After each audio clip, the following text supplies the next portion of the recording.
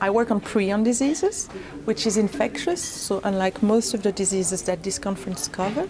And I am, in particular, interested in epigenetics, so which is the effect of the environment, whether it's external environment or your own environment, on how you express your genes.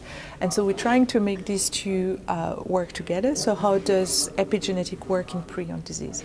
It's very important we look at that because in cancer, epigenetic studies have given rise to epigenetic inhibitors or small molecule drugs that are currently treating patients with cancer. And my really personal hope is that we could potentially arrive at the same situation in neurodegeneration. So I use prion diseases as a model, but I hope, and a lot of the work presented here in the conference also highlight the role of epigenetic in other neurodegenerative diseases.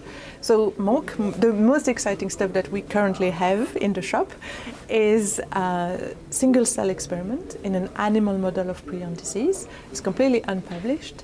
And we're currently looking at the data, but it looks like we might be able to uncover a very, very early stage in the disease that so far had not been picked up by alternative methods. So stay tuned for that, but that's probably the most exciting stuff that we have so far.